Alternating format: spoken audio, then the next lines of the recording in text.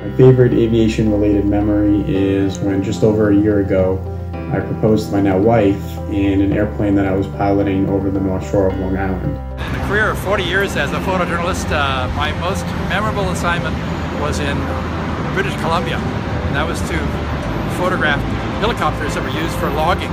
In the early 90s, when the 777 airplane rolled out, I had the power of just standing on the tarmac and watching the doors open and the airplane rolling out. I remember the first day that I flew upside down in an airplane at Columbus. And at that moment, I was hooked to be a fighter pilot for the rest of my life.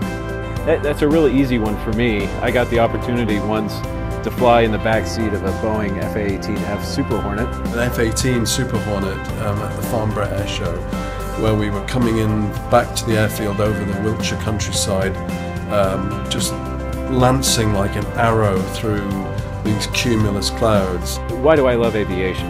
Aviation is an industry and it's a community. Aviation truly is an industry of dreams.